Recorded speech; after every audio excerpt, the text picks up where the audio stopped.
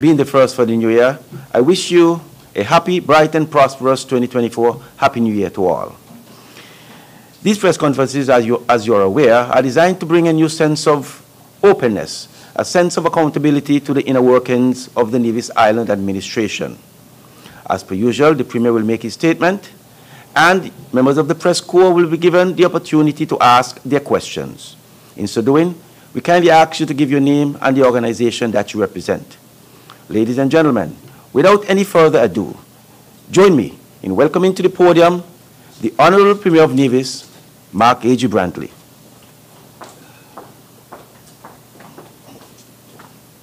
Good morning, ladies and gentlemen, and thank you as always to our Permanent Secretary, Mr. Wakely Daniel, who has been with me on this journey as my introducer over the past several years. Happy New Year to everyone, and thank you to the members of the press who are here. And if there are others on the way, as you know, we try to start on time, and so it is 10 o'clock, it is time to go. And so I thank you very much.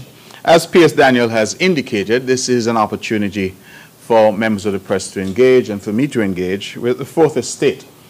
A free and independent press is very important to a strong democracy, and we are committed to that here and to that engagement with members of the press. And so I'm truly grateful that we have this opportunity in a free and open society to engage with you and to take your questions. As the format dictates, this is our first press conference for the year. We try to do this every month, at least once per month. And I'm happy that notwithstanding we're just a day before the month ends, that we are here in January to bring this press conference. Someone commented on social media that January appears to be a little long this year, because we've been in January for quite a while. So it seems. So I'm happy that it's long this year because I get a chance to have the press conference in January as committed. Let me start, ladies and gentlemen, with a few words of condolences. Let me extend our deepest condolences to the family of our former Assistant Commissioner, Joseph Liebert. Mr. Liebert, who passed away, we are advised, on the 18th of January, is someone who is known to us all. His family is a well-known family, and he has served us as a nation, not just in Nevis, but the wider St. Kitts and Nevis, as our Assistant Commissioner of Police. He has served on the Electoral Commission.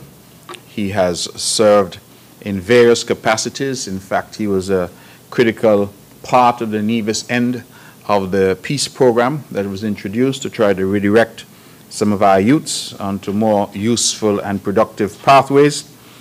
And we were aware that he was ailing, but certainly his passing came as a bit of a surprise. And so we certainly apologize to all in terms of if we have not correctly identified all of his contribution, but certainly as former Assistant Commissioner, we know that he has made a tremendous contribution. And so we reach out to his family members that survive him to extend our deepest condolences on his loss. And I'm fairly certain that in the fullness of time, we'll have an opportunity to engage and certainly to express our condolences more fully to the former Assistant Commissioner, Joseph Liebert. As I'm in that mood of condolences, let me also extend deepest condolences to the family of my dear friend Leroy David, formerly of Craddock Road, who passed away in the United States. He was well known to many and had made a life for himself in the U.S., I believe in the New York area, and would want to join the multitude in expressing our condolences to him, to his family, those that survive him. The David family is a well-known family from Craddock Road, the Craddock Road area, and so I extend condolences to them all.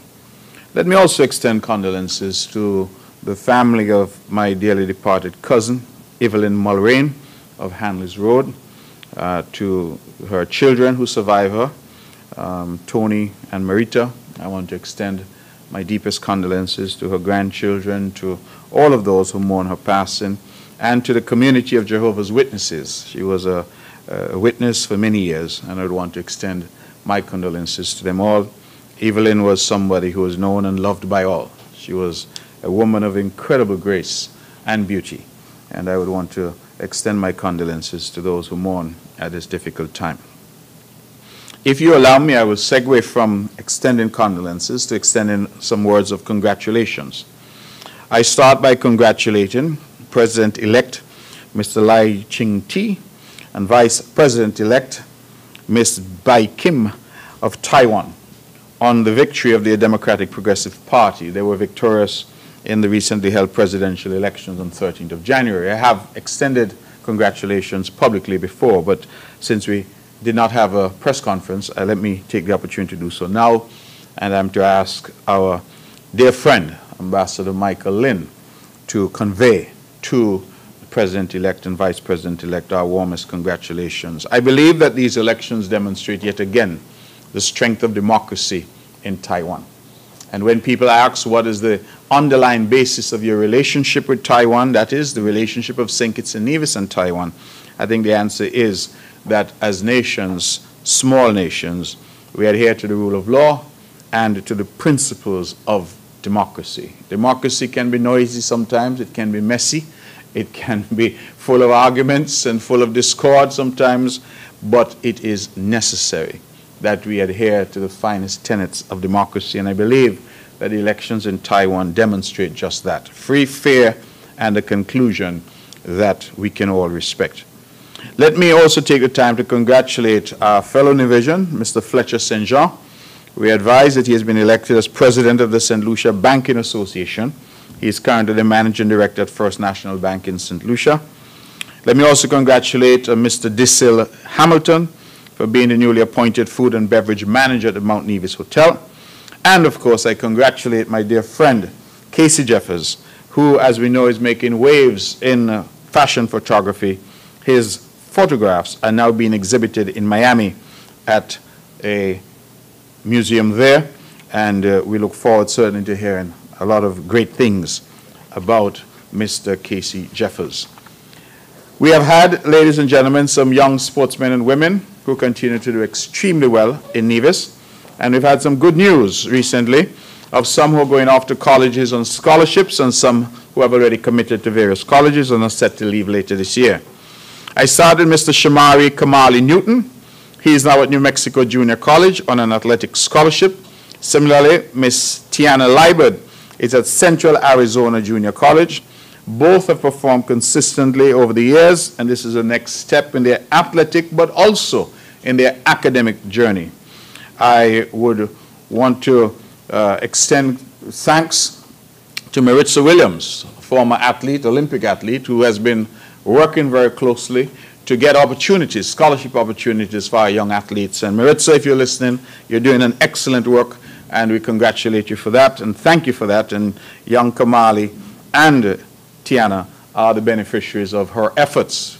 I would also want to thank the members of Cabinet, because they have also provided some financial support for these young athletes so that they could go off, and I emphasize not only their athletic journey, but also their academic journey.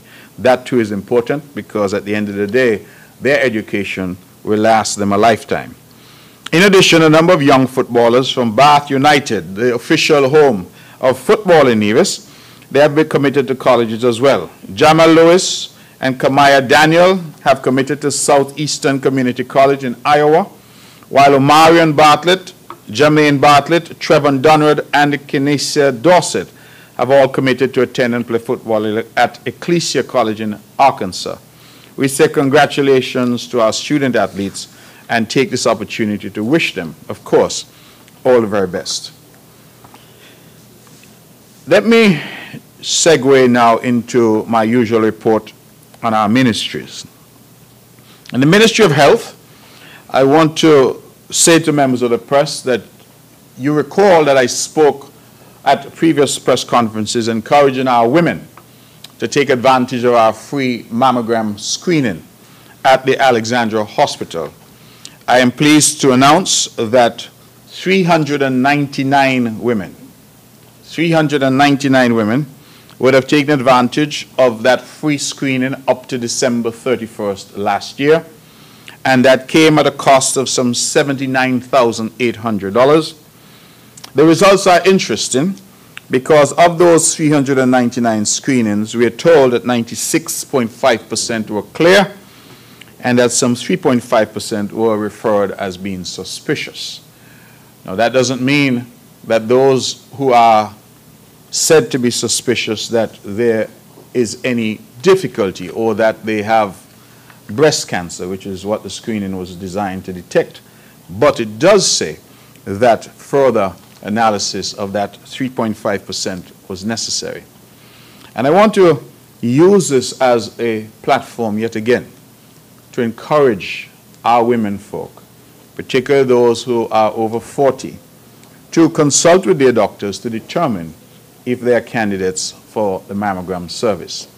Unfortunately, if you did not take advantage of the free mammogram, you will now have to pay, I think, $200, which is still reasonably priced. But we did say that for 6 months last year, it would be free, and then starting this year, January, it would be $200. But what this does, it allows you to know your status, and it allows you, if there is a difficulty, to detect it early and to have it dealt with. Far too many of our people, and in the case of women, far too many of our women are being afflicted by breast cancer and are dying from breast cancer. Let me also emphasize that we have sought to offer and continue to offer free pap smears at our clinics, and we just did a large drive in relation to that as well. Pap smears, as we know, are an excellent way to detect cervical cancer, particularly in the early stages. And we have heard and seen from other developed countries that cervical cancer can almost be eliminated if we do what is necessary to protect ourselves. And so I urge again our people generally, but our women folk more specifically, to take advantage of these opportunities. Our grandparents always told us that an ounce of prevention is worth a pound of cure. And these opportunities are available to you. We are a government that is emphasizing prevention because we think that is the best way to spend money in healthcare, is to prevent people from getting sick for as long as possible, to delay for as long as possible the onset of major illness. And so I urge those who have not yet gone to take advantage of these services. And again, some 399 women took advantage of the free mammogram service last year, and I certainly congratulate all of them for making the effort, and congratulate their children who encourage them, their friends who encourage them, then their menfolk, husbands and boyfriends who also encourage them. That's what we need to do to encourage each other. An important update on our hospital wing. At Alexandria, I know that members of the press have been asking. Well, I'm able to report that the necessary information that we were waiting for, the final quantity takeoffs, that those are now in hand.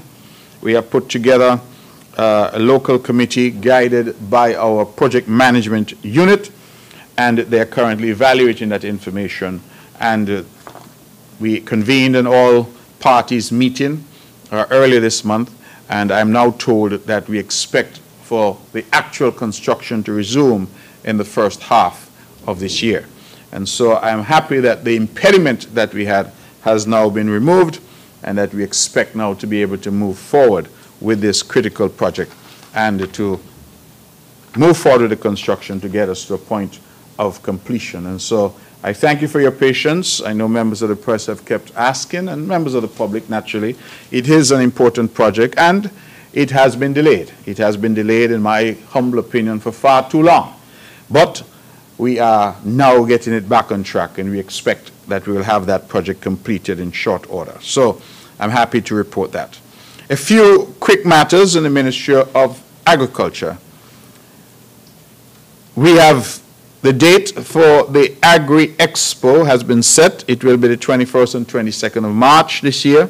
The location will be at the ETW Park, and our patron is Mrs. Ermin Hendrickson. The theme, promoting sustainable agriculture for a resilient future. And so we expect that one and all will go out, as we tend to do.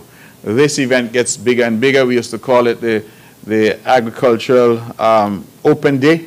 It is now being called the Agri Expo. And because in large measure it has grown and grown each year it gets bigger, We thank our friends from Sabre and Stacia who normally come in their numbers, and we expect this year to see them in great numbers again coming for this event as we continue our cooperation with neighboring islands in food and food security and what we are calling in Nevis food sovereignty. If I can switch to Culturama, I want to thank members of the press and public who tuned in to the press conference that was done by the Deputy Premier as Minister of Culture in combination with the Nevis Tourism Authority and the Ministry of Tourism as he made some very important announcements. And I know you've heard them before, so I can go through them quickly. The Culturama 50 Jingle Competition. It was launched on the 25th of January. The Culturama Secretariat is currently accepting entries for the Culturama 50 Jingle Competition. Jingles, slogans, they should be short and catchy, no more than 8 to 10 words to capture the true spirit of Nevis's Culturama Festival. The winner will get 2 complimentary passes to attend all 50 events, all Culturama 50 events, along with a plaque and cash prize of $500. We also announced the Culturama 50 Island Enhancement Incentive Program. It's a program that was decided upon by the Cabinet. What are we trying to do? We expect, because it's not just Culturama 50, but we're also having a homecoming celebration, that Nevisians and Kittitians and persons of Nevisian and Kittitian descent are going to be coming home in large numbers for Culturama 50. And so we are asking our people to partner with us and to improve their homes and businesses, their yard spaces, to, in essence, give the island a lift. And we all know sometimes a simple coat of paint can be a tremendous boost in improving the aesthetics of the island. And so, to make that more possible and feasible, the Cabinet has decided that we will exempt persons from duty and from the customs service charge on any purchases that have to do with the aesthetic enhancement of your properties. So if you're going to do fencing, if you're going to do painting, if you're going to be changing windows or doors, exterior windows or doors, anything to enhance and lift your property, we are minded. If you're doing walkways and those, I think somebody got in touch with me and said, what about landscape lighting? All of those things are things that we are prepared to look at. The forms are available at the Ministry of Finance, and we ask that you go in, get the forms. I am hopeful, members of the press and members of the public, that especially in and around Charlestown, that the commercial houses and those who have commercial buildings in Charlestown will use this opportunity and get those buildings looking a lot better, perhaps, than they are. So, if you have some work to do, provided it's aesthetic in nature, and I want to emphasize that because some people have already called to tell me they want to add 2 bedrooms to their house. This is not what that is intended for. We had programs for that already. This is intended for when you want to lift the appearance of your homes. So if you need some paint, some windows, some exterior doors, as the like, then certainly that is what we are hoping. But it is a huge saving for people who want to do so. So especially, as I say, for those in Charlestown, some of those buildings in town really need a little coat of paint. We're encouraging you to partner with us and get your buildings up to scratch. We intend as government for those buildings that are under our control, we intend also to bring those up to scratch and to basically improve the aesthetics of the island as we welcome our friends and family home for Culturama 50. Because, again, ladies and gentlemen, we're expecting so many people to come, we already started to have a problem in terms of accommodation. Many of the smaller hotels are already reporting that they're full, and we're having conversations with some of the larger properties to determine what specials they might be willing to offer. But to put this in context for you, I engaged just in December with a lady, one of our own, who lives in Manchester in the United Kingdom. And she indicated at that time that she anticipated that she had a group of just about 50 persons who wanted to come home for Culturama. In most recent conversation with her, that group of 50 has ballooned now to 96 persons who are coming home. And that's just one group. We are aware of another coming out to the UK, which is about 40 strong. And so these are individuals who are looking for accommodation. They want to be here with us to celebrate. They want to be on the streets for the Juve and to have a good time. And so we got this idea that we can put in place what is referred to as a homestay program. It turns out that when we sent a significant contingent up to Leeds Carnival to celebrate Leeds Carnival, which as we know was started by a Nevisian, Arthur France, that many of us who went stayed at people's homes. And so what is the homestay program? The homestay program is really designed to encourage individuals to make their homes available if they have the space to visitors who are coming in, of course for a fee, but certainly it's an opportunity for people to make some money, but also to give persons an opportunity. And I'll say a bit more of that a bit later.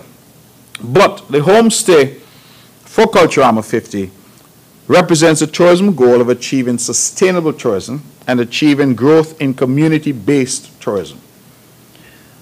The goal is for these persons coming in to engage in local culture, local food, festivals, and traditions that will be on display for Culturama. As I said, I'll say a bit more of that later. Let me take the opportunity as well, ladies and gentlemen, to say thank you to Monroe College and its president, Mr. Mark Jerome.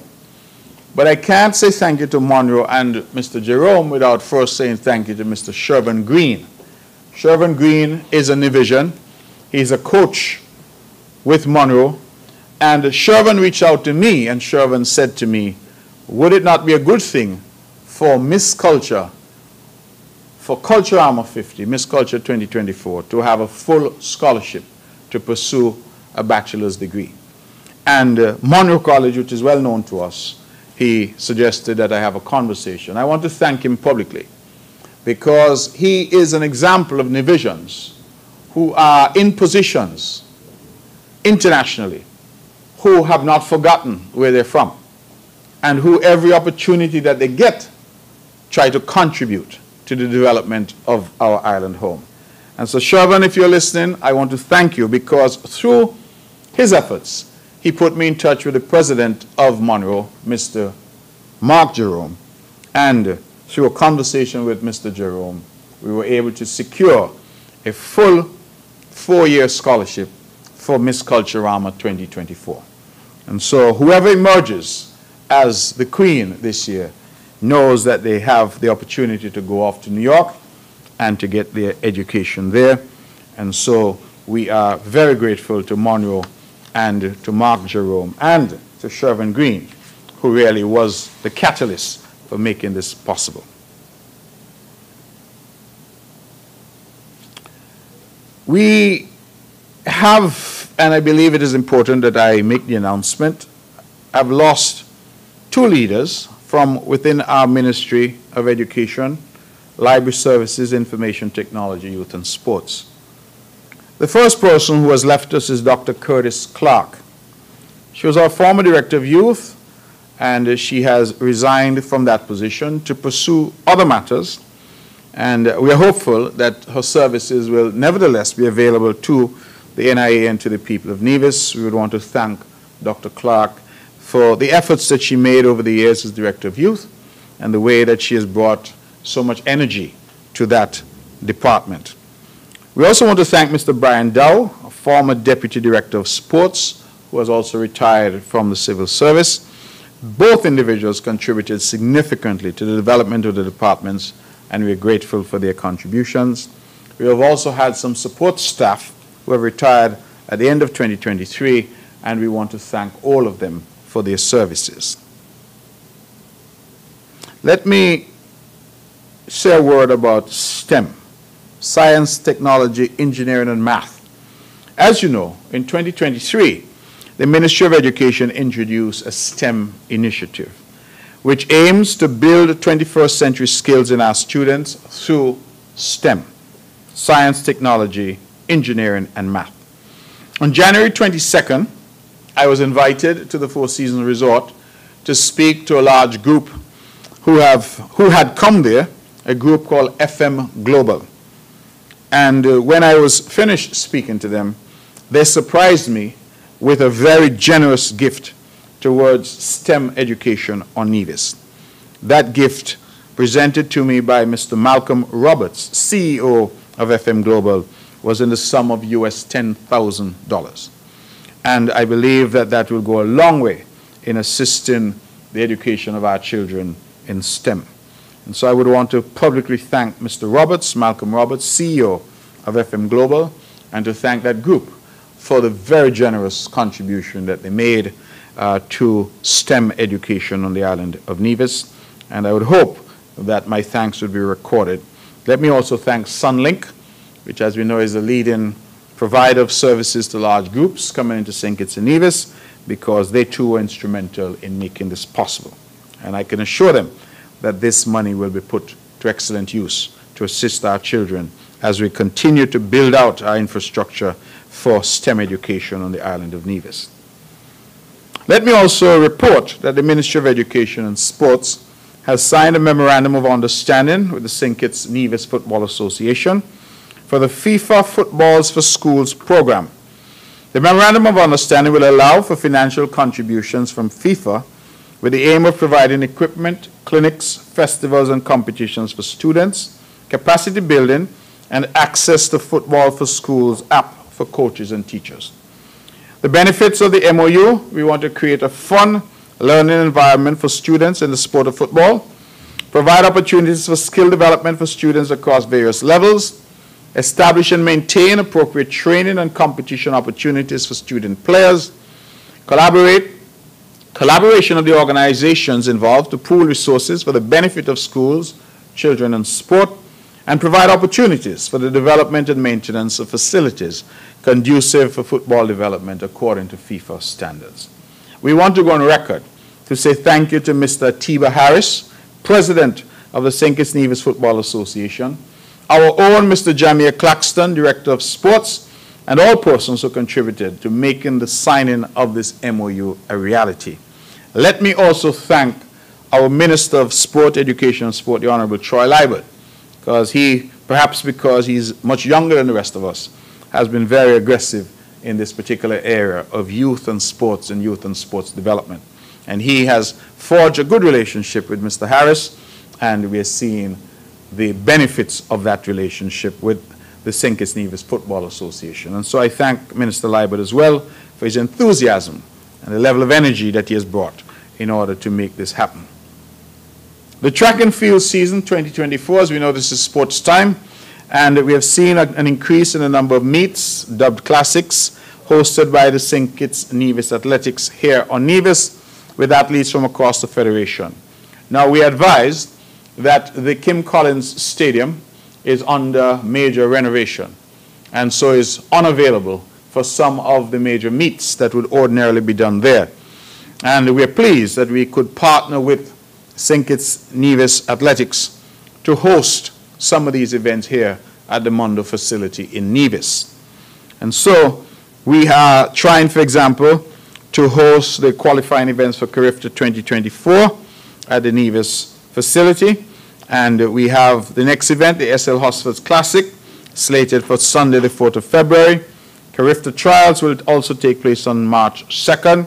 We look forward to a packed calendar of school and inter-school track and field meets for the season, and I'm sure that you will be able to access the calendar for these various meets. I don't need to get into all that. What I will mention in terms of our inter-school meets, we have the Bank of Nevis Limited High Schools Championship, March 9th to 10th at the Nevis Stadium. And then we have the Gulf Insurance Limited, Bonnie Limited, Nevis Primary Schools Championship, what we call the Mini Olympics. That's happening on April 3rd this year, again, at that facility there at Long Point. Ladies and gentlemen, I want to, before I move on, just say a word. I think when we invested in that facility, there were a lot of criticisms. And in a democracy, that is expected. As I said, sometimes our democracy is a bit noisy. But I think that when we look now and see that St. Kitts, their track is out of commission, and that they are willing to come over and do events here in Nevis, it really speaks to the wisdom of the investment that we would have made. Consider for a moment that had that investment not been made, that we would currently not have any facility in the entire country where our student athletes and our athletes generally could even qualify to go to Carifta this year. And so I want sometimes that we reflect, because we remember the harsh things that were said. We remember the criticisms about the location and the criticisms about us spending on that facility.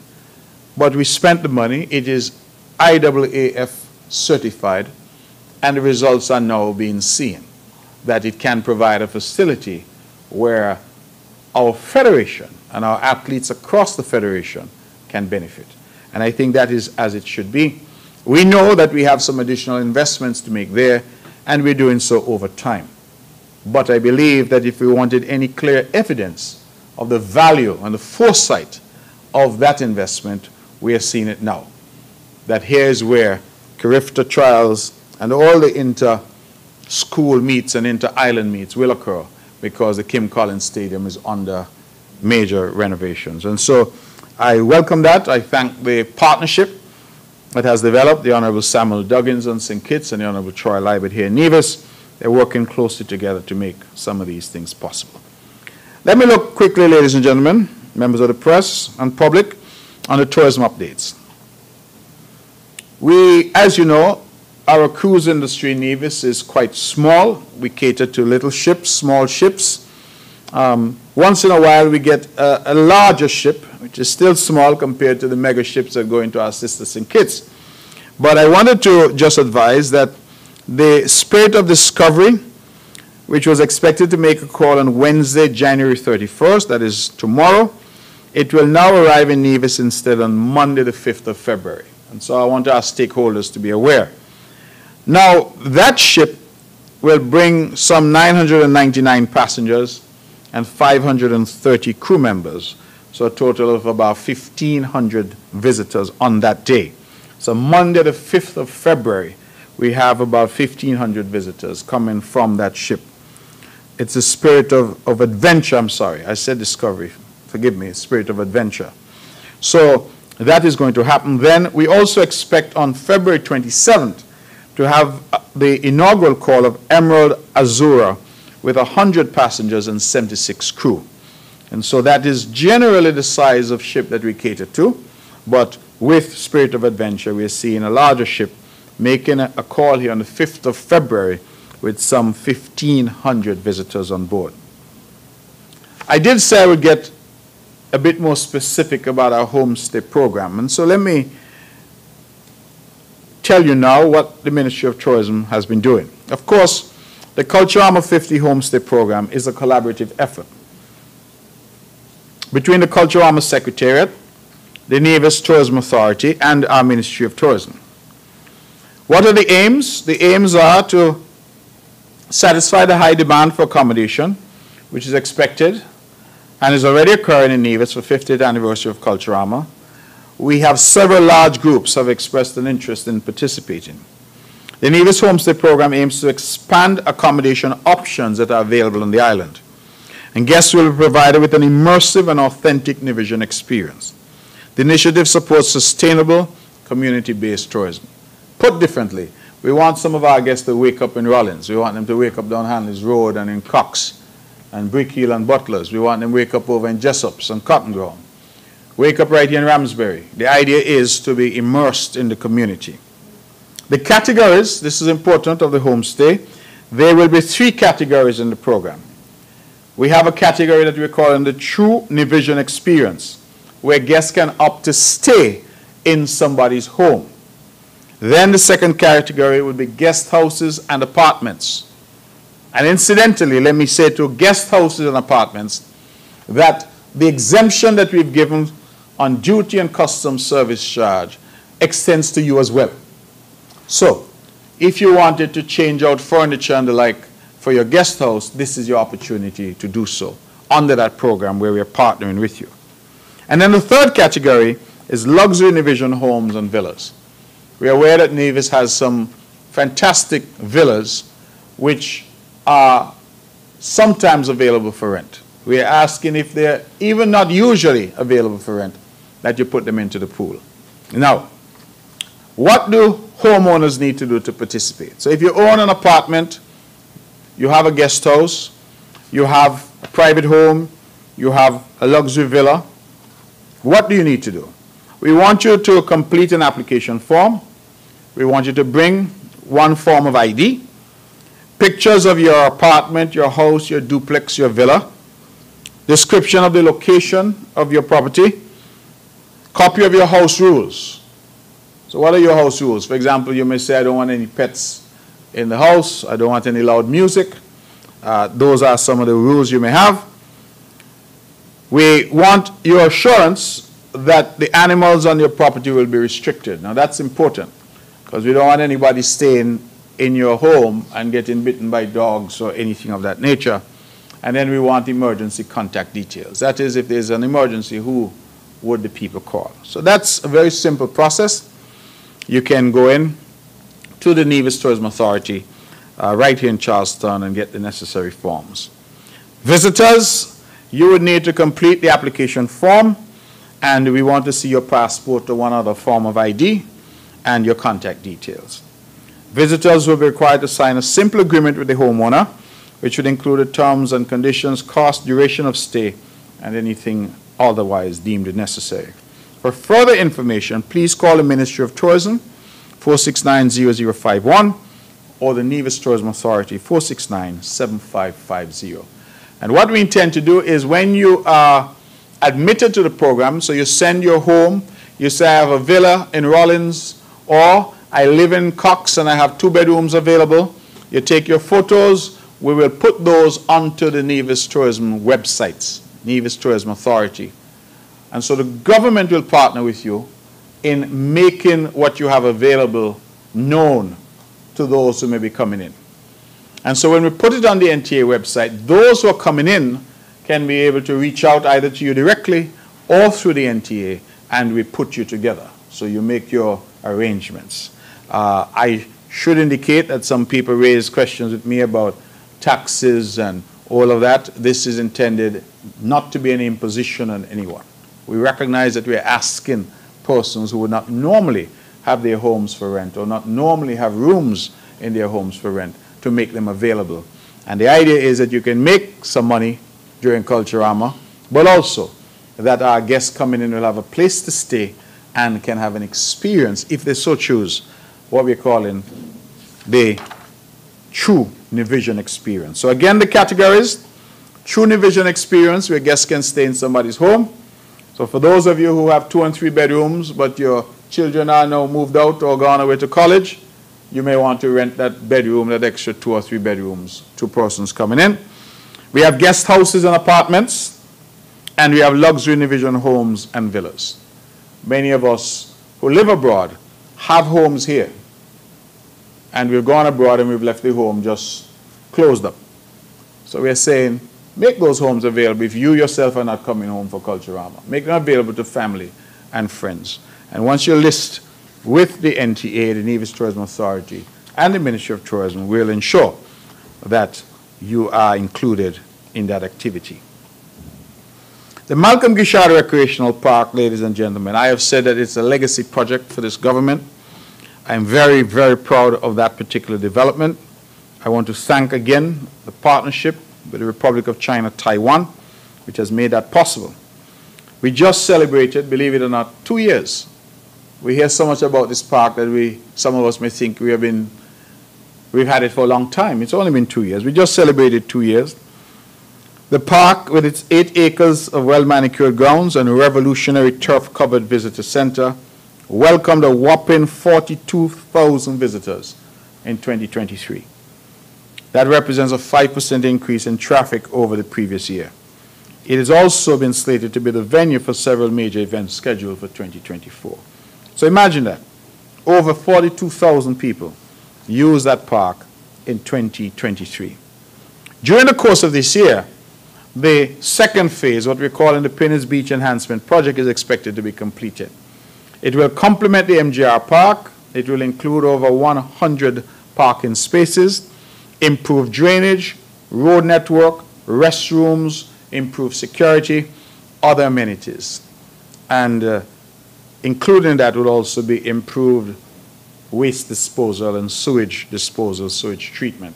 And that's going to be critical because that second phase, which will also include landscaping, it has a boardwalk, beautiful boardwalk that's already in place, that now will complete, if you will, the overall development of that Pinny's land that, as we know, was the legacy of the late, great Malcolm Guichard. It was his idea, and I'm delighted that we are able to bring it to fruition. Sad that he's not here to see it, but certainly his family are still here. And that is why we named the facility the Malcolm Guichard Recreational Park, to memorialize the fact that this was his vision, his idea, that we have been able to execute. And so I'm delighted and expect that when this park is finally done, that is, the enhancement of the beach side is done, that we will have a first-class facility here on the island of Nevis for entertaining, for family outings, and for the like. We expect that Pinny's, which already is a mainstay of entertainment on the island of Nevis, that it will become even more so. Let me extend congratulations to the Four Seasons Resort Nevis. They're celebrating 33 years of excellence and 33 years of service here. They have been delivering an authentic Caribbean luxury with genuine Nevisian hospitality, and they remain 33 years on a shining jewel within the Four Seasons crown. As the first Four Seasons resort in the Caribbean and only the second in the Americas, the resort has remained a favorite among many return guests, while also continuing to evolve into the stunning property guests have come to know and love over the past 33 years. To celebrate 33 years, Four Seasons is offering a 33% discount on advanced purchases. Guests staying at the Luxury Caribbean Resort can also enjoy a variety of on-property celebratory programming, activities, and deals all year long. And so congratulations to the General Manager, Billy Cueto, and his entire team. Four Seasons, celebrating 33 years. I think they have been an excellent, excellent addition to the island of Nevis. And I congratulate them for their longevity and for the employment that they've provided over all these years. While I'm talking about Four Seasons, let me also congratulate them because they have just gained top recognition by USA Today. 10 Best, the Robert Trent Jones Golf Course at Four Seasons Resort, is ranked among the top 3 courses in the Caribbean. The 18-hole signature course, woven into the landscape of the island and covering some 6,766 yards from the slopes of Nevis Peak down to the edge of the Caribbean Sea. USA Today, in its January 14, 2024 publication, has also named our own Sunshine's Bar and Grill among the top 10 beach bars in the Caribbean. And so I want to congratulate my brother, Sunshine Llewellyn Keynes, and the Four Seasons Resort for being recognized so publicly by a major publication. This year, members of the press, members of the public, we celebrate our 10th anniversary of the Nevis Mango Festival. And we're asking you to join us for an even bigger and better celebration of all things mango. From July 5th to 7th, 2024, prepare to indulge in a juicy adventure filled with tantalizing tastings and the sweetest mango treats. Mark your calendars, please. This will happen, I believe it's right after Music Festival in St. Kitts and just before Culturama. So we have put a mango festival. This should be the time of year when the trees are full with mangoes, and we hope to have a wonderful festival this year. We recognize that last year we were overwhelmed by the numbers. I can assure the public that this year we won't be overwhelmed. We will be ready for you. So we hope that you come out in your numbers and that you experience our Mango Festival this year. It promises to be truly a special event. Now, let me switch to something that I'm very proud of, and that is our movie industry. You know, members of the press, sometimes as politicians we propose ideas, and we can always be guaranteed in the noisiness that is our democracy sometimes, that when these ideas are proposed, there will be people who are critical of them. Well, during the COVID-19 pandemic, we recognized that Nevis was on its knees. Our main earner, tourism, was shuttered, borders were closed, hotels were closed, and the result was that we needed something to ease the pressure that we were experiencing. People were out of work. And so we partnered with an entity called MSR Media to come to Nevis and to make movies here. And the plan was a very simple plan. They brought all of the equipment and personnel. Because of our good management of COVID on the island, they opted to stay here, shelter in place, so to speak. And then all they did was they brought in the stars. So the actors and actresses came in, they did a movie, directors came in, did a movie, left, and then they brought in new people. Over the period of some 2.5 years or so, they were able to film some 9 movies here. Most in Nevis, and I think one of the movies incorporated scenes in both St. Kitts and Nevis. And so we saw this as an opportunity to create something new from scratch. MSR came, and we think that they did what they said they would do on the island of Nevis in terms of making movies. That's why we partnered with them. That's what we asked them to do, and they have done so. We recognize that they later engaged with St. Kitts, and we nevertheless are proud that if we are to develop this industry, that Nevis is where it started. And we have not sat on our laurels. We are now looking to see what more we can do. And I have some announcements to make in that regard. But before I get there, let me congratulate MSR Media, and let me congratulate all those involved, because the movie entitled The Island and produced by MSR Media, it is now streaming on Starz Network.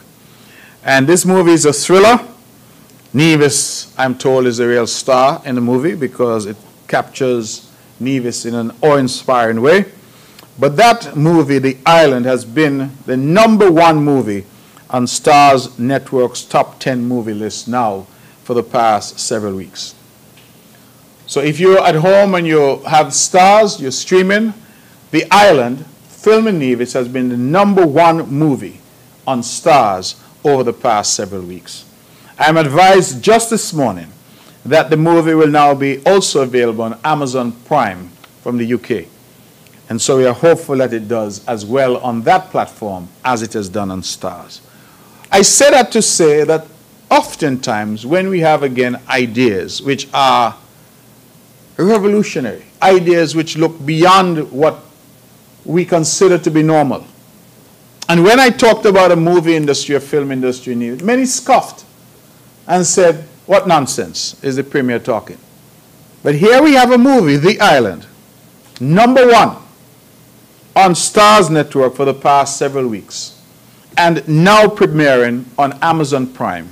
And we are asking those who have not yet seen it to take a look and to feel proud that this is an example of what we can do when we think outside the box and when we seek out partnerships that can move the island forward. But the island of Nevis is not resting on its laurels. And so I'm proud today to announce that we will be introducing something called the Taste of Hollywood Acting Masterclass. It will be done on Saturday the 2nd of March and Sunday the 3rd of March, 2024, from 1 to 5 p.m. each day at the MGR Park. It is being facilitated by a woman called Juliet Jeffers. You heard the name Jeffers? It's a Nevis name because Juliet is a daughter of Nevis. Juliet Jeffers is an award-winning actress, writer, director, producer, and educator. She is and has had many roles. Some roles on television you might recognize, some of the programs. She has been on The Young and the Restless. She has appeared in Murder, She Wrote. She has appeared in Saved by the Bell, in Martin, in ER. If you're like me, you watch a lot of ER. In Grey's Anatomy, Modern Family, Criminal Minds, Law and Order. She has appeared in all of those series, sitcoms on major US networks. She has also appeared in some 18 films. That is actual movies that she has appeared in. And so we think that Juliet Jeffers is eminently qualified to lead our Taste of Hollywood master class in acting. Now, why is this important? This is important, ladies and gentlemen, because it is the next evolution. We're not just talking about people coming in and making a movie and then leaving. We are also talking about having skill sets developed locally. Who knows? The next Cicely Tyson might be listening to me right now. The next great actress or actor might be in school right now looking for an opportunity. And so we invite you to register for this acting master class with our own Juliet Jeffers, and we thank her for giving back. You remember I mentioned Shervin Green earlier at Monroe? Reaching back to Nevis and giving something back. This is Juliet Jeffers, who has an excellent career in film, reaching out to us and saying, what can I do to help? And so we are partnering with her. I want to thank the Four Seasons Resort Nevis, our main sponsor of this event, our NCDF, Nevis Cultural and Development Foundation, and the Nevis Tourism Authority. This is being done under the umbrella of a Nevis Investment Promotion Agency. Bear in mind that film is one of the areas that we have designated as a growth area and an area for investment on the island. Registration opens on the 5th of February. It goes until the 23rd of February. And what will be covered during these master classes? The basics of acting, improvisation, character development, scene study, memorization techniques, and on-camera audition techniques. The idea is from these acting classes is to prepare our people. For those who already have the acting bug because they got small parts in the MSR movies that were filmed, we encourage you to come and hone your craft. And for those who are interested, we also encourage you to come. I must tell you that the memorization techniques is of interest to me, because I saw one script for one of the films that was being done here, and a part that involved, I think, just 2 speaking engagements. And I wondered how on earth anybody could memorize all of that they had to say. So it gives us a good opportunity, a window into the world of film, and I encourage our persons. Now, what I think is important, it is free. There's no cost. So the acting class is free, but we can only accommodate 30 persons. So please, if you're interested, registration opens on the 5th of February. It closes on the 23rd. After we get to 30, we're going to have to close off. So we're hopeful that you get in early, and this is something that we're committed to and will continue to do. So I believe that's a good headline that Nevis introduces, a taste of Hollywood, acting master classes coordinated and facilitated by our own Juliet Jeffers. Quickly to Public Works, I want to assure the good people of Butlers that we intend to complete that project there within the first quarter of 2024. What I'm told is left to be done, a final layer of asphalt and the completion of the junction, the Butlers Community Center.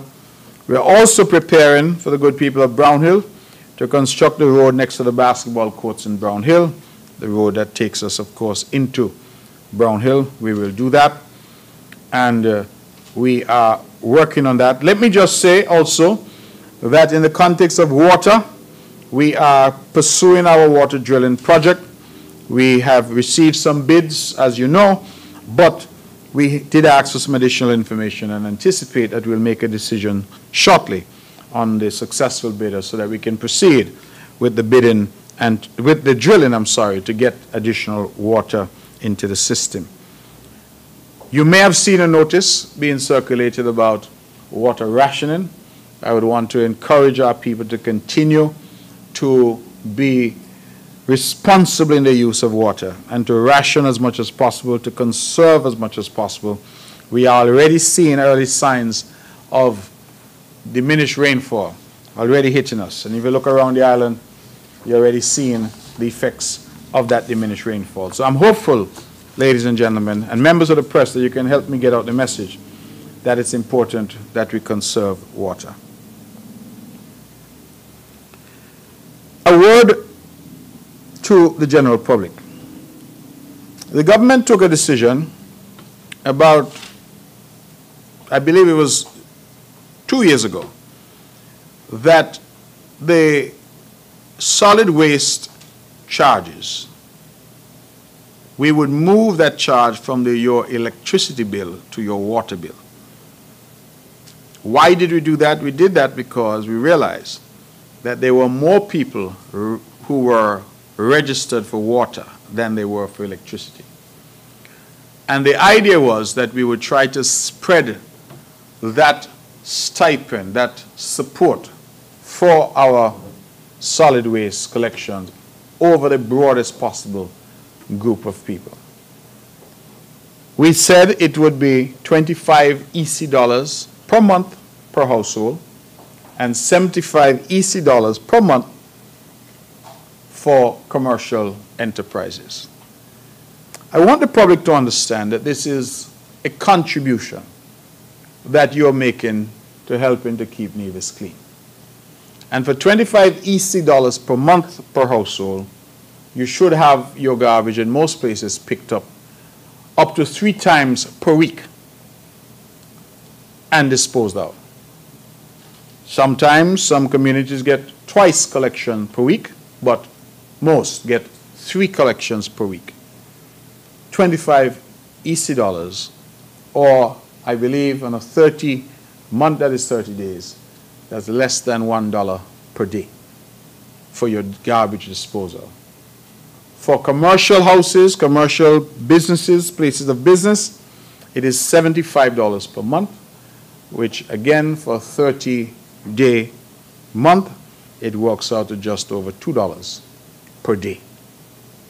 I say that because our people sometimes attack and engage with a level of ferocity to say they shouldn't be paying that or they shouldn't be paying anything. And I'm asking our people again to be responsible. $25 a day, $25 a month, forgive me, for garbage collection, 3 days per week. There's no way that that is anywhere close to the true cost of what garbage collection is. And if, for those who are so reluctant to pay, consider the alternative. Your garbage doesn't get collected. Your garbage piles up across the island. And what is the result of that to our health, to the image of the island, to our tourism industry, and to the sustainability of our environment? So I'm asking members of the public, please, because what I'm understanding is happening, the Water Department is saying, just as Nevlek used to say, that people are coming in and they don't want to pay the solid waste fee. They're saying they're going to pay their water bill, but they're not paying the rest. I want to make it very clear that the Water Department has no authority to waive the solid waste fee. The solid waste fee is there, as I said, as a contribution spread across the society to allow us to continue to maintain our trucks, our collection, our staff, and to keep Nevis clean. And I can't emphasize enough how important that is. I want to commend the board, Andrew Hendrickson, the manager there, and the entire team, because I believe if we are fair, that we will all say that they've done an excellent job in keeping Nevis clean. Despite the challenges and despite the outcry that we get sometimes, we all can be proud that they've done an excellent job in keeping our island clean. The days of trash being piled up anywhere on this island, those days are long over. And I want to commend them, but also ask for the partnership of the Nevisian people in relation to this important initiative. Some people, for example, argue and say, oh, I don't generate much garbage. Or it's not fair that I should pay because I don't generate any garbage. I'm simply saying to you that it is a shared cost. That's the idea behind it. And the example I used to explain it to someone who came to query it the other day with me, I said to them, look at Social Security. Most of us will never benefit from Social Security until we retire, or, God forbid, if we become sick. But we are paying. So from the moment you start working at 18, you're paying into Social Security, hoping that at 62, you're going to get a benefit. You know why? Because the idea of it is that those who are of working age, strong, healthy, and working, will contribute to ensure that those who are in their retirement can get a benefit. It is how societies are structured. It is designed for us to help each other. And so it is no answer to say, well, I don't generate a lot of garbage, to refuse to pay. Because a clean island benefits everybody.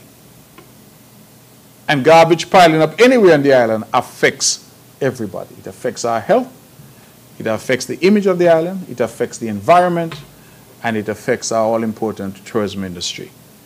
I never said to keep Nevis clean for tourists. I always say keep Nevis clean for Nevisians.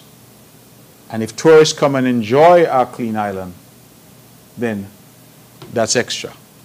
But we need to understand that this is a commitment, ladies and gentlemen, to our environment. And so I ask our people to go in and pay, and understand that if you don't pay, that your service can be cut off. I don't want anybody going without water. So when you go in, please pay your bill. $25 a day. I heard a program, a month, I'm sorry, $25 per month. Thank you very much. I heard a program, I was on a program recently, and a lady called in to say that a school teacher, that at school, her students were getting $25 per day for lunch. $25 per day for lunch. That's what her students, the parents were giving her students to come to school with. And so I just want you to reflect on that. That we spend $25 or more each day on lunch, on meals, and that is important. But we are reluctant to spend $25 per month, less than $1 a day, to keep our environment clean. So I'm encouraging our people, please. And while I'm encouraging you to pay your bills and to help us, partner with us, to keep these services going, I'm also encouraging you not to dump illegally, not to throw trash out of your windows. I just drove along the beautiful bypass road that we have just completed, and it has just been marked, and I continue to encourage people, please, when you use the brand new roads, drive carefully. The roads are so smooth, a fellow tell me he's speeding and he didn't realize, because the roads are so smooth he's not feeling any vibration in his vehicle, and it's only when he looked at the speedometer he realized that he was well over the speed limit. So I'm asking you to be sensible when you drive. Again, you hear my theme all along. I want our people to be responsible. Do not speed on the roads. Well, I was driving along the road there, and we have cleaned up the sides of that road, and I was truly shocked at the number of plastic bottles, which clearly were in the grass, but now the grass has been cut. They're visible to the naked eye. And that means that people are throwing them out their window as they drive. Nevisians and residents, we know better. And if we know better, please, let us do better. Let us keep the island clean. And let us, with one voice, condemn anyone who is dumping illegally or engaging in any of those activities, which really is inimical to the island of Nevis. I end my presentation on a very positive note, and that has to do, ladies and gentlemen, with the availability, in fact, I would say the tremendous availability of scholarship opportunities here on the island of Nevis. And for those young people out there, people desirous of studying, who might be listening, we have the Taiwan ICDF scholarship.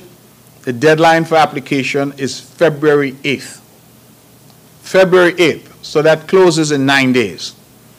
The Taiwan MOFA scholarship, the deadline is February 21st.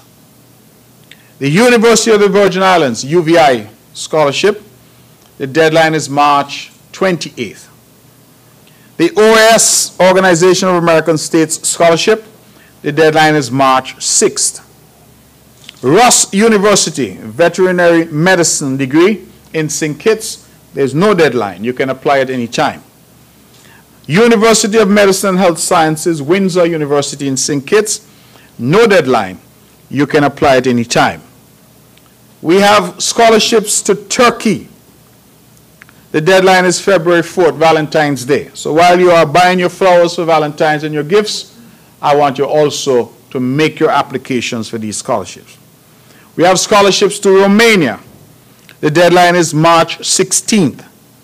We have scholarships to Monroe College and the NIA because we have partnered with Monroe on some scholarships, and the deadline is March 28th. We have the general NIA financial assistance that we offer every year to students, and that process is now open, and the deadline for application is March 28th. Now, I want to emphasize, because especially for NIA assistance, a lot of parents call after the deadline and say, oh, my child just got word and can you help? And we are adhering to the deadline strictly. Please, the application process is now open and the deadline is the 28th of March this year. So I'm begging you, please don't come in June and July to say you want financial assistance, because by then the budget is already exhausted. We have budgeted an amount. The deadline is the 28th of March. Please get your applications in by that deadline if you want NIA financial assistance. But let me go through again, because training is critical. It's an important part of what this government is seeking to do. Taiwan ICDF scholarships, deadline February 8th. Taiwan MOFA scholarships, deadline February 21st. UVI, University of Virgin Islands scholarships, deadline March 28th. OAS, Organization of American States, the deadline for applications March 6th. Ross University, veterinary medicine, no deadline. University of Medicine and Health Sciences at Windsor in St. Kitts, no deadline. Scholarships to Turkey, February 14th is the deadline. Scholarships to study in Romania, March 16th is the deadline. The Monroe and NIA scholarship, the deadline is March 28th. And if you are studying online or seeking to go away and you want to access financial assistance from the Nevis Island government, your deadline to apply is March 28th. They did not mention on this list, but we also have the MUA, Medical University of America scholarships, where 2 scholarships, full-year university scholarships are given each year. And I ask that you look out for the announcement, because that application process should open shortly. So, I say all that to say that those who are genuinely interested in studying, in training, in advancing themselves, there are a number of opportunities available to you, a number of pathways available where you can study. Whether it's at UVI, whether through the OAS you want to study in Latin America, in Canada, in the United States, or any of the OAS countries, whether in Taiwan, and Taiwan has given you 2 bites, ICDF scholarship and separately the MOFA scholarship. Whether you want to study in St. Kitts at Ross or Windsor, you want to study in Turkey, learn a new culture, a new language, you want to study in Romania, in Europe, you want to go to New York or St. Lucia for Monroe, where they have campuses, or you want to go anywhere in the world, or study online, the NIA financial assistance is available. Please, we can only make things available. It is for you to have the initiative and to apply. Don't say you didn't know. Don't say you didn't hear. Take advantage of these opportunities. You can contact at our Human Resources Ministry here at the NIA, Mrs. Shanola Murray-Gill, Miss Carissa Griffin, or Mrs. Shelley Liebert. And the number here, right here at the Social Security building, here at Pinners, you can call 469-5521, and the extensions are 5164, 5166, or 5163. They've even given me their email addresses. Carissa.Griffin@niagovkn.com, Shelley.jones.libert@nia.gov.kn.com and shanola.murraygill@nia.gov.kn.com. So I gave you all a phone number, I gave you all email addresses, I gave you all the contact persons, I gave you the address of the Ministry of Human Resources, and I gave you scholarship opportunities and the deadlines. Can't give you anything else. The rest is up to you. So I ask you please to do your best and to take advantage of these opportunities. Let it not be said that young people don't have opportunities in Nevis, because we're making these opportunities available to you. That's my presentation. I invite any questions that you may have.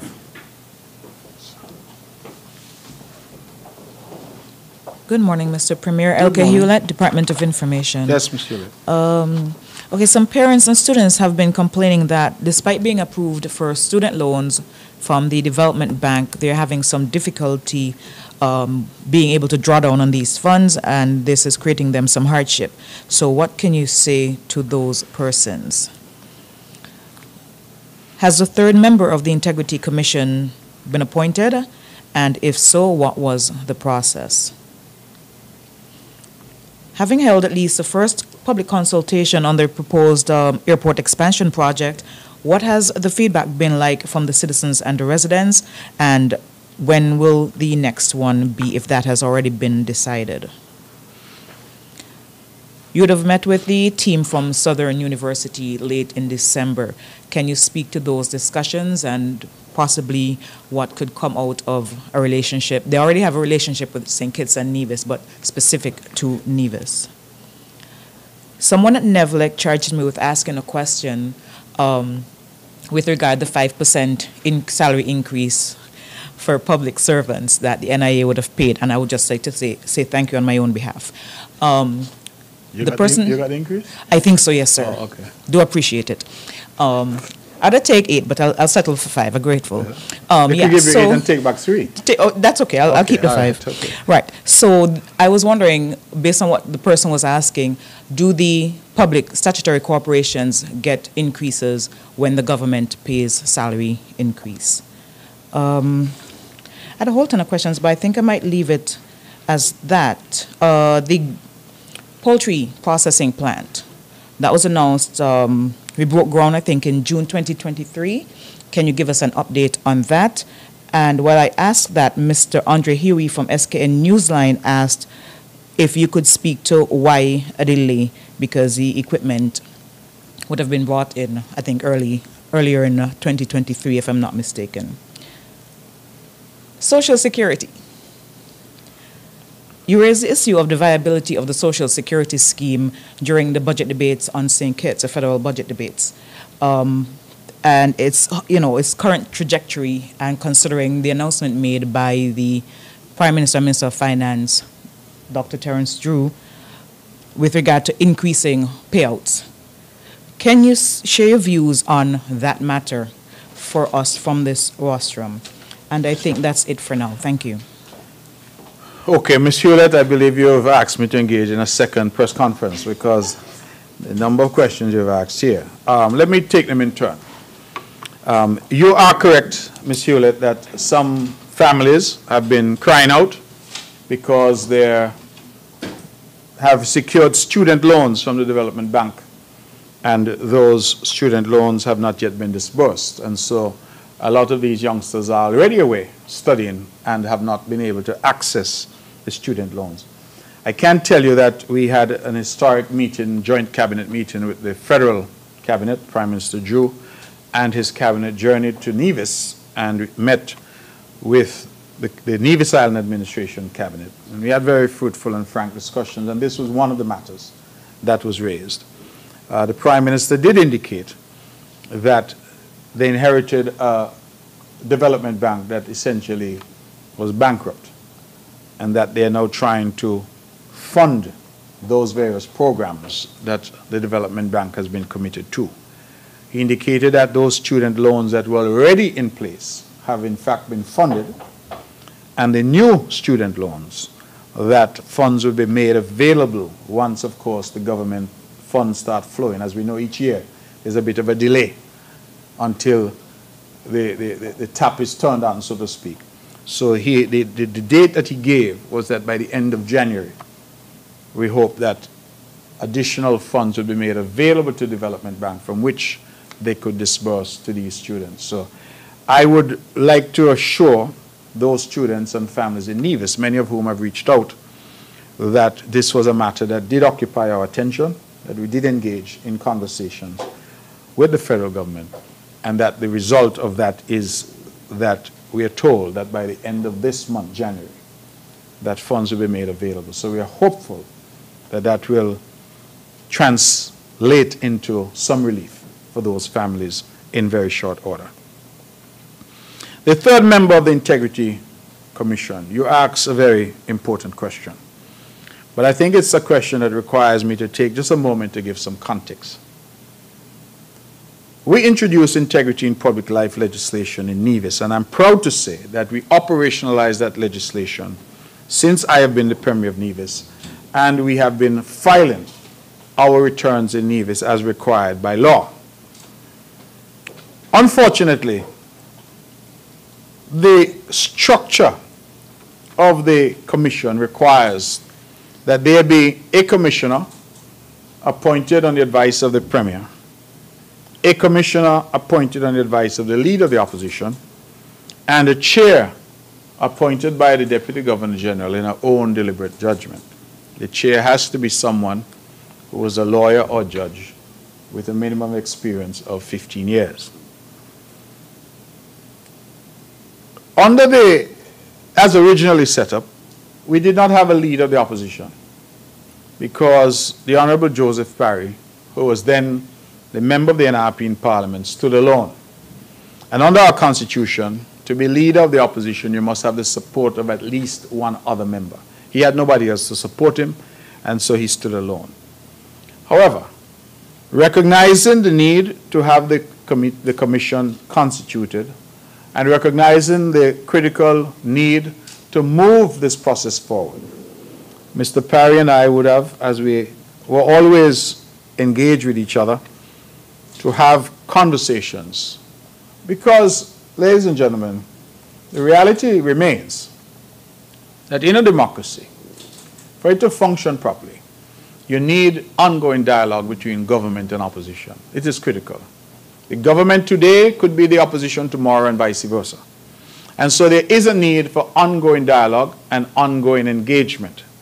Mr. Parry understood that, and so Mr. Parry and I were able to speak to certain matters that impacted this island, including integrity in public life. And we came to an accommodation. And on his recommendation, the Deputy Governor General was willing to accept, because he was the only member of the opposition, that a Mr. Tyrrell, Alfred Tyrrell, would be appointed to the Integrity Commission. And so the commission was constituted. Mr. Sidney Newton, the member appointed on my recommendation as Premier, Mr. Ricardo Keynes as the chair appointed in the deliberate judgment of the Deputy Governor General, and Mr. Alfred Tyrrell appointed on the advice of the then sole member of the opposition, Mr. Joseph Parry. That commission's tenure has come to an end. And there's therefore a need to appoint a new commission. We were satisfied with the performance of Mr. Sidney Newton, and so we have recommended that Mr. Newton be reappointed. The Deputy Governor General, in her wisdom and in her own deliberate judgment, has reappointed Mr. Ricardo Keynes as the chair. That now only left the person to be appointed by the opposition. We are aware that we had an election in December of 2022. And the result of that election is that two members of the NRP, the Honorable Cleone Stapleton Simmons and the NRP leader, the Honorable Dr. Janice Daniel Hodge, were elected. They were successful. We are also aware, because it has become a matter of public knowledge, that some falling out appeared to have occurred between the two ladies. And as a result of that, the Honorable Cleone Stapleton Simmons was not prepared to support the party leader as leader of the opposition. that matter escalated, and it got to a point where the Honorable Cleon Stapleton Simmons was expelled from the party. And so we have a situation now in the Nevis Island Assembly where on the opposition benches there are 2 members, both elected on an NRP ticket, but once since expelled from the NRP, and 2 members who are not together. We therefore have a problem, because it means there's no leader of the opposition, and unfortunately there has been no dialogue, as had hitherto been the case, in terms of how we resolve this. The result is that the Integrity Commission has come to a stall in Nevis. To try and meet this impasse, not created by us, because the electorate gave the NRP 2 seats, and if the NRP had its house in order, there would have been a leader of the opposition. In fact, if the NRP had its house in order, there would have been an opposition senator sitting in the parliament as well. Neither has happened because the 2 elected reps could not agree. In fact, the suggestion is that they violently disagreed with each other. So, that is the situation that we found ourselves in. And it appears that no amount of encouragement or cajoling could get the 2 elected reps from the NRP to come to a meeting of the minds. So we were forced as government to go back into the parliament and to seek to do 2 things. One, to reduce the tenure of the members of the commission from 5 years to 3 years. The second thing we sought to do was to find a way to deal with a situation where we have people in the parliament, but because they're not getting along, they're not cooperating, that we are unable to achieve the objectives. And so the commission now has 2 members properly appointed, Chair, Mr. Keynes, and the member appointed on the advice of the Premier, Mr. Newton, but no body on the advice of the opposition. There's no leader of the opposition. And so we amended the law to say that the 3rd member would be appointed on the advice of the leader of the opposition. Where there's no leader of the opposition, that person will be appointed on the advice of the member of the opposition, and that is to take care of a situation where there's only 1 person there. And where there are more than 1 member of the opposition, then that person is to be appointed on the advice of them collectively. Put differently, so that I break it down so that everybody could understand. There's no leader of the opposition currently. There's no lone member of the opposition because there are 2. And so the 3rd member of the commission is to be appointed on the advice of Janice Daniel Hodge and Cleon Stapleton Simmons together. That is, the legislation anticipates that the 2 of them will come to a meeting of the mind and say that Tom, Susan, or Harry is our nominee. The legislation went on to say, absent that, then the Premier of Nevis will have the opportunity to suggest a 3rd person. It is not something that I want to do. To be more specific, Ms. Hewlett, I have already appointed, or had somebody appointed on my advice, that's Mr. Newton. I would like the 3rd member to be appointed on the advice of the 2 members of the opposition. So it is up to them, the onus is on them, to send a little letter to say that Mr. Jones is our nominee. And we jointly agree that Mr. Jones should be our nominee. But if they are unable to get past their personal differences and unable to put country above self and recognize the importance to the good governance agenda of the integrity in public life legislation and the proper constitution of the Integrity Commission, then the legislation says that the Premier will have to act. And I want the public to understand and the press to understand. I don't want to act. I want them to do what they're supposed to do. But if they refuse, then we will have no choice but to act, because absent our action, the entire process will collapse. There will be no integrity commission in Nevis.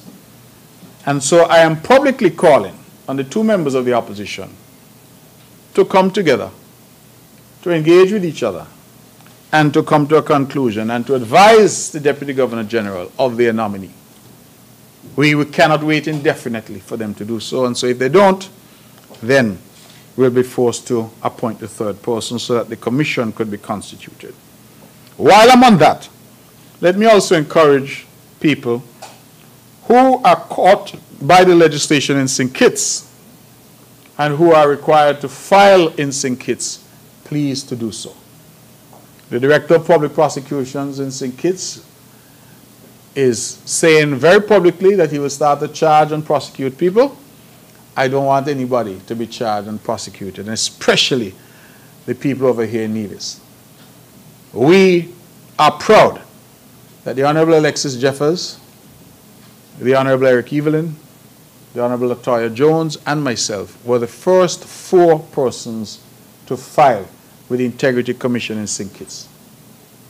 The first. We filed right away. Once the law came into force, we went ahead and we filed.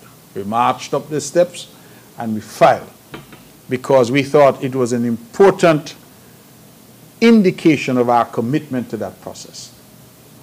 So I am not, Alexis is not, Eric is not, Latoya is not under any threat of charges. So if there are other persons who are caught by that legislation, I'm urging you please to go in and do what you need to do.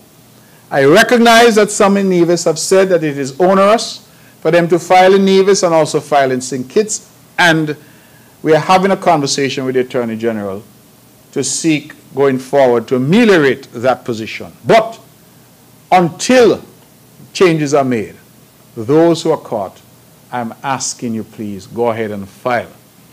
I don't have no money to help you pay a lawyer. So go ahead and file. We don't want any charges laid against anyone. And in my mind, to my mind, because you're in the habit of filing in Nevis, it is not too difficult, because all you have to do is to adjust the information and file it in St. Kitts as well. So I'm urging persons to do the right thing and to file with the Integrity Commission. I understand it's an imposition. I understand some people say, well, the fast, what the government want to know my business for. But we can't say we want better governance. We can't say we want more open and transparent government. And at the same time we say, but we don't want anybody to know our business. Open and transparent government is not just a matter for the politicians, it's also a matter for those who serve in critical areas in the government. And so we ask that people do the right thing. I have given a long answer to a short question, but I wanted the context and the background to be understood. And to say, Ms. Hewlett, that if necessary, I will have to act to appoint the third member of the commission. But I hope it won't be necessary, because I hope Dr. Janice Daniel Hodge and Cleon Stapleton Simmons, honorable both, that they would be able to come together, despite the differences, put them aside, and come to a meeting of the minds as to who this individual is to be. On that, is there a time frame for that? The legislation did not dictate a time frame, but I think even where legislation doesn't set time frame, we would expect a reasonable time. And in my view, a reasonable time is already gone. Because this legislation was passed since last year, and they have not, I've had no indication that they have come to a meeting of the minds. So the legislation puts the responsibility on them, as the members of the opposition, to advise. And we have not yet seen anything from them. So it's a matter that we'll have to look into. There's also, of course, the reconstitution of the Integrity Commission at the national level.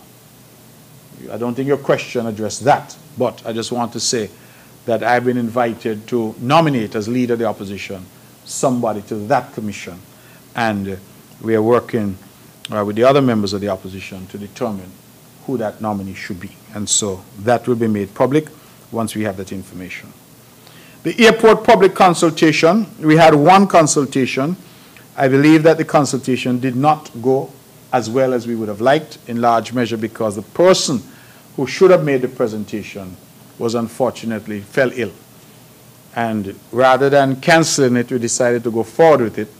And the gentleman who did the presentation did not have as much command of the English language as perhaps we would have liked. And the result was that it wasn't as engaging, and a lot of people expressed concern that they couldn't understand all that was being said.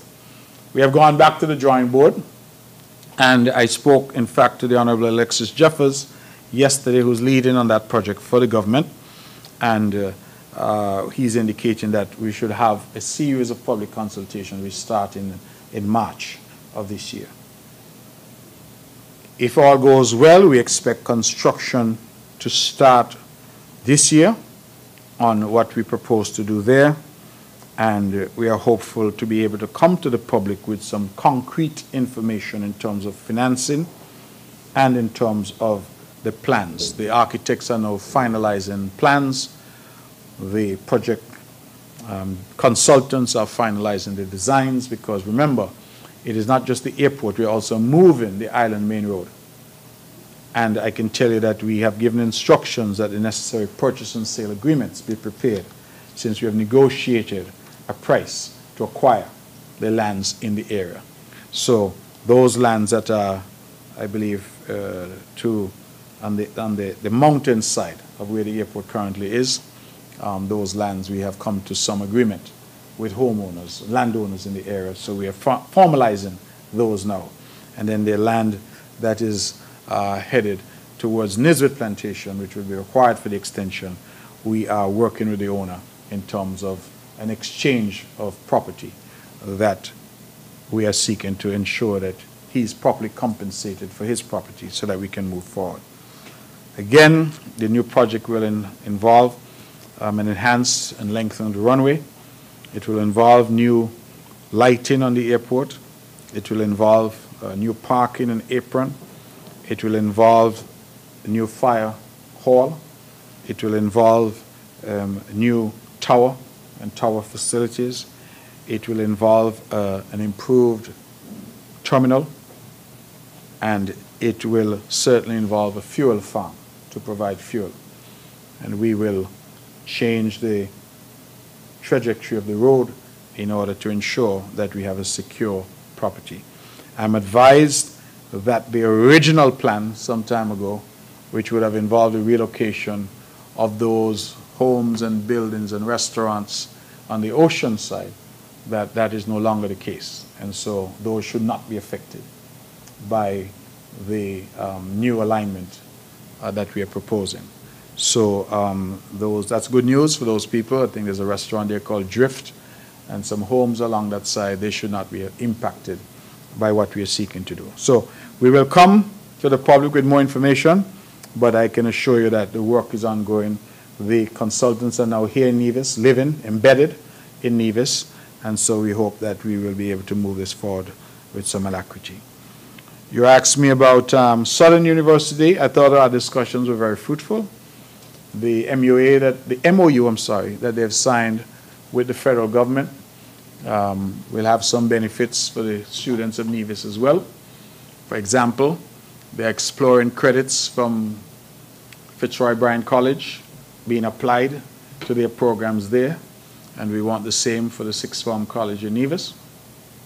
And the concessionary rates that they're offering will also be available. They're also offering some programs online. So we hope that Nevis and students here will access those as well. Southern University is a historically black college in America. They have an excellent reputation, and we look forward to working with them. One of the things, as we continue to talk about a marijuana industry, they have programs dealing with marijuana, farming, and management of that process, and so we hope that we can learn a lot from them. NEVLEC is asking about a 5% salary increase. All of our statutory corporations are run by boards. They are not NIA workers, they're not public servants, and so it will be for their boards to determine what is possible in terms of increases, bonuses, and the like. Those are all determined by their boards, not by the central government, since they don't work for the central government. poultry plant, you're absolutely correct that we had a groundbreaking. We have had, unfortunately, some delays in the start of that actual project because of the bidding process. The Honorable Eric Evelyn has reported as the Minister of Agriculture that the original person that we thought could have done the project, that person stepped back due to ill health, and so we now are asking for different persons to bid on that project. So we anticipate the project will definitely move forward this year, and that project is twinned with our acquisition of a large tract of land that we also hope to make available to farmers who want to grow birds. So you'll hear more about that in the days and weeks ahead. The equipment, yes, that has been purchased, but that's secured. So what we're talking about here is the construction of the facility itself in which the equipment will fit. Social security viability. I don't know if there's more that I could add, Ms. Hewlett, to what I said in the Parliament. The point I was seeking to make is that the last actuarial report that we saw from Social Security actually sounded the alarm to say that we had to do some things in terms of reforms in order to ensure the longevity of Social Security. And the actual report made a point that St. Kitts and Nevis was lagging behind the rest of the region in terms of those critical reforms. And so I raised the point then because the Prime Minister was announcing even larger burdens, if you will, on Social Security, larger payouts. Not that I'm opposed to persons getting a higher payout, because I understand that the cost of living continues to be a problem. But the question was, in light of the last actuarial report, how would this be sustained? So I believe that what is necessary is that if we're going to concern ourselves with the long-term sustainability of the Social Security Fund, then we have to study very carefully the recommendations made in that actuarial report to ensure that that fund continues, Ms. Hewlett, to be available so that when young people like you and I get to that age, we can benefit from Social Security. So that is my suggestion there, that would need to be looked at. Are there any other questions for me?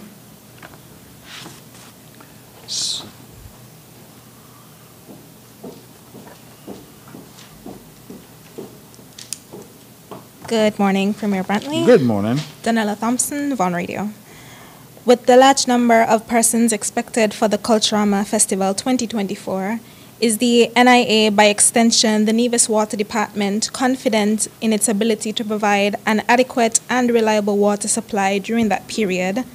And it was previously announced that an analysis would be done by the Ministry of Education et al. On the new system done in the secondary schools with how students are placed in their classes. Are you at liberty to speak on the results of the new system in education? Thank you. Thank you very much. As always, excellent questions. The question you asked is a question I am asking myself, because I've said to the Minister with responsibility for water, the Honorable Spencer Brand, how are we going to ensure that we don't have any collapse in the water system if we're expecting thousands of people here for Culturama? Because remember, people want their wet fet, people want to go out, people want to come home, shower, go back out. There's going to be a tremendous pressure on the water system. He is aware of it, and one of the things we're doing is, I spoke earlier about the water drilling. So we are hopeful that we can expedite that and so get additional water into the system in time for July, late July, early August, when we expect the island to be inundated with persons. We are also asking people to conserve so that the pressure on the water supply is not inordinate leading up to the season. We are also, of course, having a very robust tourist season, and so that too is putting pressure. So I'm talking about even now. The hotels are full, the hotels are doing well, we're having a very robust season. So all of that combined means that we're going to have pressure on the system. The only way to relieve that pressure is to ensure that we have additional water and we practice conservation. So the Minister has his marching orders from the Cabinet that we need to proceed with alacrity to get the drilling done and to get some new water into the system to try to alleviate those concerns that you've identified. We also, of course, have the desalination plant that has been promised and talked about for a long time. I'm told, however, that they now have contractors in place, etc., to move that forward. That we expect is going to provide nominal relief as well. It is not a major plant, but we expect that every drop helps. And so we anticipate that that also will be the case. We have a lot of construction that is happening, and we are also asking that where persons are doing their construction, that they have some kind of water catchment, whether it's a cistern or water tank attached to their residence or business, so that we can capture rainfall when it does come. Because as we know, a lot of rainfall that we get, we lose it. It just runs off and goes into the ocean. So we need to capture and retain more of the rainfall. If we're getting less rain, it makes sense that we capture as much of it as we can when we do get it. So we encourage persons as well. And I will use my home as an example. I have a cistern at my home. And we, at my home, do not use government water for at least, I would say, 6 months out of the year, because we catch water in the cistern and use the cistern water instead. So if that can be replicated across the island, we understand that homes will be different sizes, families will be different sizes, but if it can be replicated, it helps to take the pressure off of the water system if more homes. There are actually homes in Nevis, I'm told, which have cisterns, but they're not connected. It doesn't make any sense to me. All right? Spouting isn't connected to the cistern. So you have the capacity, but you're not doing the basics to get it there. I think all of that is important. Some people have cisterns, but they don't have a pump. So the water is stored, but it's not being pumped into the house. All of these are things I think we need to look at. So your question is excellent. We are aware of it. We're trying our best to ensure that we have what's necessary. You asked about the analysis done on education. I confess I am not aware if it has been completed. Nothing has come to my attention.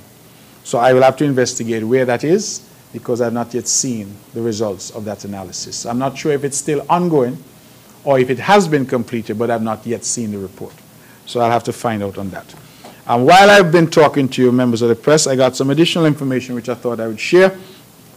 I have a correction. I'm told, I said that the mammogram now is $200. I see the Ministry of Health has sent me something to say $250, not $200. So I apologize for that.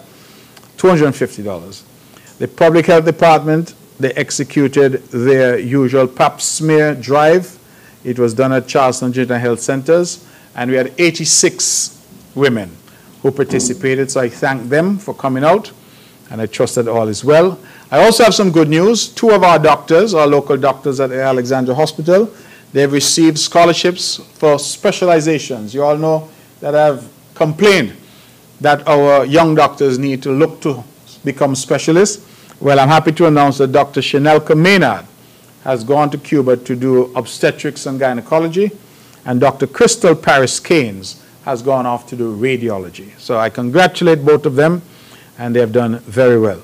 We also want to announce that Dr. Yoshavel Abragantia, a highly qualified dentist. She has joined us at the Gingerland Dental Unit. She's from the Dominican Republic. As you know, the government provides dental services in Gingerland and in Charlestown, and so we welcome Dr. Abragantia. She has joined us. And then we have just had a team member added, a nurse, Hoshinkom. She has come all the way from India, and she's joined our community health nursing team.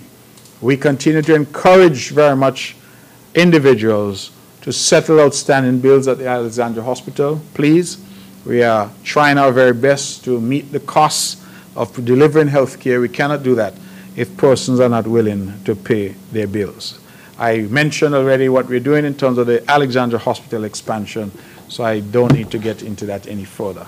Let me, before I take the next question, if there's any, just say a word. We have introduced the non-established pension scheme for non-established workers. After a lot of years of talk, we finally got it done. And I'm pleased to announce that so far, some 26 persons have received payment. In pensions, $154,882.81. And in terms of gratuity, $1,900,864.94. People, even now when we're asking people to proceed to retirement at 62, Why 62? Because at that age, they will be eligible to get their Social Security. And for those who have worked for us, for government, in any position for 10 years, they will get a gratuity, plus they will get a monthly amount by way of pension. We have a committee that is in place, headed by our Permanent Secretary in Premier's Ministry, Mr. Wakely Daniel, and I would want to say to those who are moving on into retirement that you're not moving on empty-handed. It is important for me to say that, because I recognize that there has been some anxiety expressed by some. They don't want to go, they don't want to retire, how they're going to live. And our simple explanation is that you're not leaving empty-handed like before. Before we introduced this scheme, when you left government as an NE worker, you left, as the old people say, with your two long hands. We have changed that. So you're now leaving with something, and you're going to get something every month through the mechanism that we have created here in Nevis. We recognize that at the national level, the Honorable Prime Minister has announced that the legislation passed way back in 2012, that will now be actioned and operationalized. But remember that that is a contributory scheme, meaning that some monies will be taken out of your pay so that you could get a pension when you retire. In Nevis, we are still operating a non-contributory scheme. Put differently, no money is coming out of your pay, but we are making provision for you to get a pension. We will have to assess internally where we go in terms of how quickly we'll be in a position to introduce a contributory scheme. But certainly for 2024, we are not deducting any monies from your pay in Nevis. And so I think that that's an important distinction, because I've even heard some people complain in Nevis that the Prime Minister announced 8% salary increase in St. Kitts, and we are only giving 5 in Nevis. Well, the truth is we're not only giving 5, because from 2013, when this CCM administration got into office, until now, 2024, time frame of some 10 years or thereabouts, we have had a 10% salary increase, and now we've had a 15% salary increase, for a total of 25% salary increase in 9 years. That is what public servants in Nevis have received. And I hasten to add, because sometimes we get accused, those of us in cabinet, that those of us in cabinet have not had any increase in our salary during that time. It's important that I make that point, because when we hear the argument being advanced by some that 8% was announced in St. Kitts, how come I'm only getting 5? You're not only getting 5, you're actually getting 15. It was spread over the course of 2022, 2023, and now 2024. I'm happy to hear Ms. Hewlett say she got her 5%.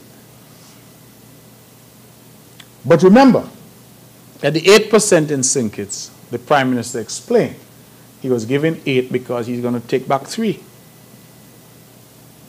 So I want you to understand that we're giving 5, we're not taking back anything. So our people must pay attention to the details, because I think that that's important, so that they understand. And I remind public servants in Nevis that they're not employed to the federal government. They're employed to the NIA. Just as federal public servants are not employed to the NIA, they're employed to the federal government. And so we need to cut our suit in Nevis to fit the cloth that we have, and we need to live as much as we can within the means that we have. So I just wanted to say that to our workers who are moving on into retirement. Nobody's trying to do anything to you. I want you to be assured that we have a system in place that will continue to allow you some measure of income in your retirement years. And we are hopeful that with Social Security plus this little pension that you're getting, that you'll be able to live. That was the whole purpose behind it, that you get your gratuity from us, you get a pension every month, you get your Social Security, that you're able to live. Because, as I said, a lot of people have been calling and do not want to retire. They are complaining, they're saying, oh, I still have strength. We appreciate that, but also remember that we have younger people coming out every day looking for something to do as well. And so 62 We never asked anybody to go until we had put the retirement benefits in place. It is only after we did that that we say that persons can transition out because they're now leaving with something, not like before when they left with nothing. So I just wanted to make that point and to thank all of those for their tremendous contribution over the years. And those who have got to 62, some are a little older than that, and they have gone into retirement, that they really should have nothing to fear because the government has made a way to allow them to live in retirement comfortably. And for those who are approaching 62, because I already some of them calling and grumbling, to tell them put their house in order. Because at 62 we are asking persons to transition into retirement. They can go and do other things, of course, but we are saying from the government point of view, we are providing you with a gratuity and we're providing you with some measure of a retirement benefit so that a monthly amount will come to you. And we had a big meeting at NEPAC when we explained the details, but if you still require details, please, I ask you to talk to your prominent secretary and to have access to the chair of the committee, P.S. Wakely Daniel. They will explain to you how the system is designed to work. But so far, we've paid out in terms of gratuity $1,900,864.94. And so far in terms of pension, we've paid out $154,882.81. And I'm told some 26 persons, based on the report, have already benefited. And so all of those who are going, you have our commitment that we will continue to do the right thing by you and ensure that you're taken care of, both in terms of your gratuity and in terms of your pension. Ms. Hewlett, you have something more for me? Okay, Hewlett, Department of Information. These questions are from Andre Huey from SKN Newsline. He says, thanks for the update on the Alexandra Hospital and asks if there is a projected completion date now that things are looking like they're going to move forward. His words, as leader of the opposition, there has been some criticisms nationally that the opposition is weak and is too friendly to the government rather than vigilant in pointing out the shortcomings of the Terence Drew administration. What assurances can you provide that the opposition is in no way compromised in its role? Those, again, are from Andre Huey, SKN Newsline. Yeah, well, thank Mr. Huey for his questions. On the first question, the issue of the completion date, I have not been given a date as yet, and I wouldn't want to say something in terms of a date only to be later told that I said this date and it wasn't done by that date. What I have been given is a date to say that work should recommence within the first half of this year. And we are aware that the external work on the hospital is done. It is now the internal work that was keeping us back. We're now ready to go. So I will be in a much better position to give an update as to possible completion once we restart that work. So that's the best I could give on that. I don't have a date in hand that I can share at this press conference. The opposition being weak, I don't know who Mr. Huey is listening to, but Mr. Huey is a sensible person. In my engagements with him, I've always found him to be a sensible journalist and a sensible individual. And I feel that people must understand that because the opposition isn't cussing doesn't make it weak. Because I am not engaged in what is a normal expectation of oppositions, which is to cuss the government. It doesn't mean that we are weak. We have mechanisms in place for discussions, and I have said that my preference in dealing with the Dr. Drew administration is one of dialogue and one of discussion. Dr. Drew, I'm sure, will say that when issues arise, I have raised those issues with him. The fact that I don't raise them on radio or I don't raise them in Parliament doesn't mean that they're not raised. You asked me, for example, about the Development Bank and the student loans. Now, I could have gone in Parliament and berated the government for the fact that poor people, children are out there in school and can't get their money. And perhaps some would say, boy, that opposition doing its job. Instead, we met with Dr. Drew and we raised the matter with him. And he gave what I thought was an acceptable response to say, this was a difficulty and the monies will start to flow by the end of January. Does that mean that I was not effective? Because at the end of the day, what does Mr. Huey and the public want? Cussing or results? And I think that is a decision I will have to take. We have become accustomed to the idea of government being, politics, I'm sorry, being adversarial, to the point where nothing a government does is good. And the opposition must criticize everything that the government does. If you listen, for example, to what passes as opposition in Nevis, it is a constant barrage of nonsense. Not one solitary idea as to how we can advance the island and advance the people. Just cussing. Look what tie you wear today. Look what suit you wear today. He sounds so foolish. Corrupt and wasting the money. That is all. No prescription for how we actually move Nevis forward. So the position that I have taken in my role as leader of the opposition, a role that I have because I had the support of the majority of members in the opposition, is a role of constructive engagement. Mr. Hugh, if you're listening, constructive engagement. That does not mean weakness. That means that where we can join ideas to make St. Kitts and Nevis a better place, then we will do so. Where we see government policy that can be made better by way of recommendations, we will do so. And yes, when we see that there is a need for criticism, we can do so. But I want to be very clear that if people are looking to assess the quality of opposition by the extent to which the opposition is cussing the government, then I am not so inclined at this point to engage in that type of politics, because I don't think at the end of the day that there's any benefit to it. We have a government in St. Kitts that's only about, what, 18 months old now? Means that they have a very long time to go before there's another election. So what people want me to do, cuss for 5 years?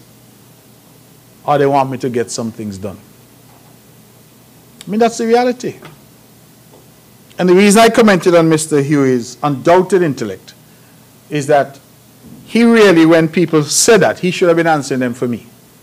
He shouldn't have been asking me to answer them. He should have been saying, but it must be obvious that what the opposition is seeking to do is to engage with the government to see how we can refine and make better policies.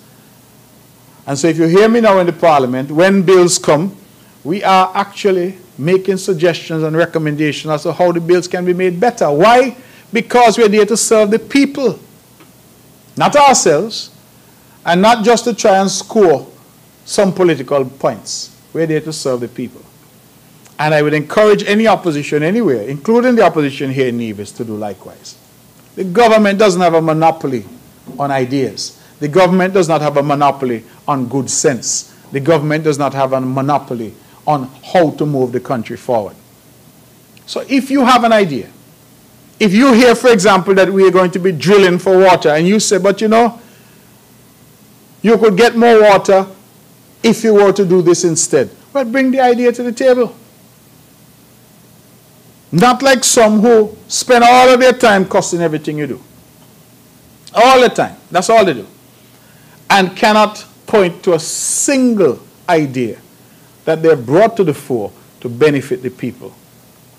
You can't say you love people and you want to serve people and you can't have any suggestions for how we move them forward.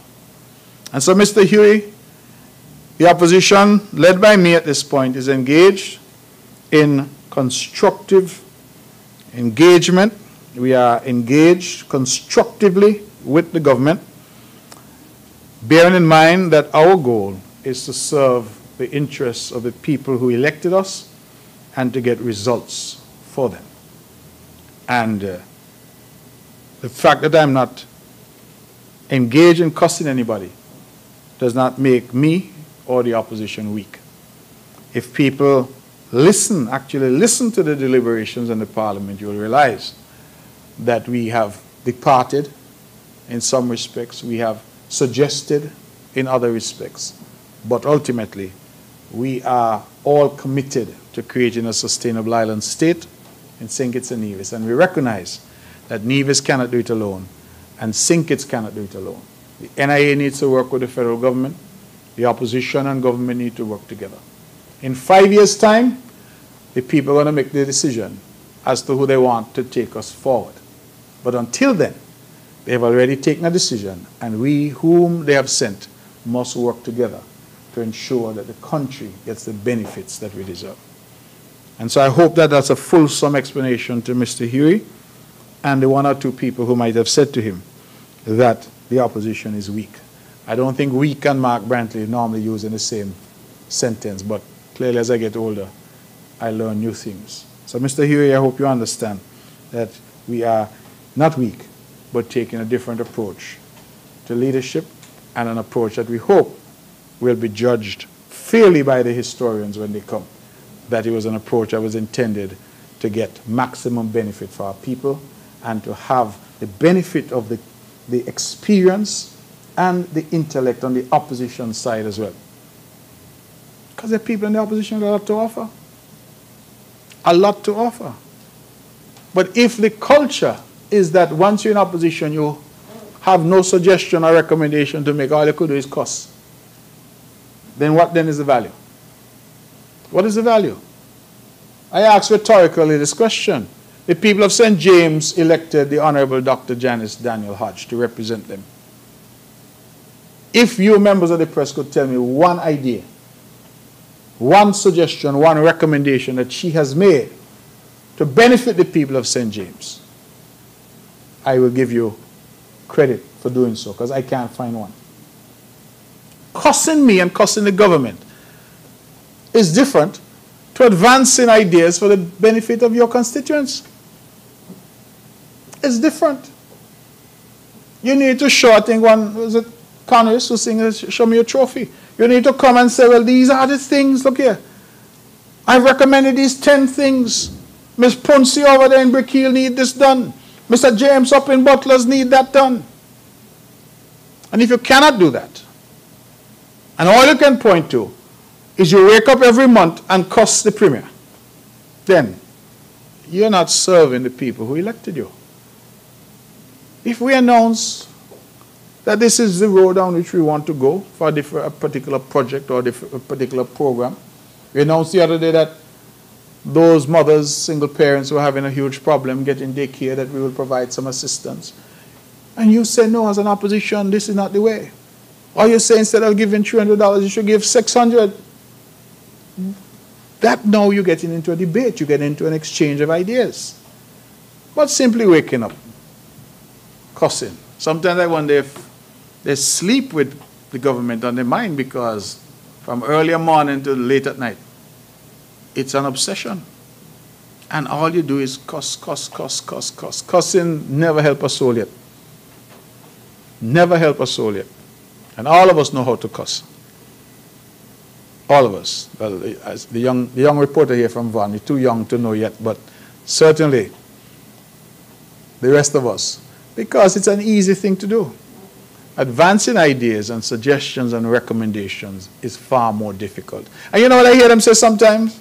Miss Hewlett and Mr. Huey, if you're still listening, they say, oh, if I give them my idea, they're going to steal it.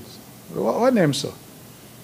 If you are committed to developing your country, so you mean if you don't get into government for 10, 15 years, you don't share no idea for 10, 15 years because you say people are going to steal it? Share your idea, do so publicly, and if they steal it, well, what they say? Imitation is the best form of flattery. So if they steal your idea, it means it was a good idea. And you stand up and say, I'm happy. I call for them to give people $600 instead of $3, and they have done so. That's how, to me, the politics ought to work. Not simply cuss, cuss, cuss all day. 3, 4, 5 programs a day, cussing. At the end of the day, what value is it? Call people all kind of names and make all kind of outlandish accusations against people. At the end of the day, of what value? None. And so, If that's the way strength looks, then that's not the strength that I'm looking for. I'm looking for an engagement that leads to the best results for the people of St. Kitts and Nevis, and more specifically, the people for the island of Nevis who have sent me to Parliament to serve them. Anything further for me? No? Ladies and gentlemen, thank you very much. Members of the press, thank you for being here for our very first press conference for 2024. I hope that we can continue in this vein where we have an opportunity to exchange views and for me to be questioned and hopefully to provide the answers to the question that you asked. So I thank you. I thank NTV for being here and for covering this and look forward certainly to engaging with you next month, God willing. Thank you.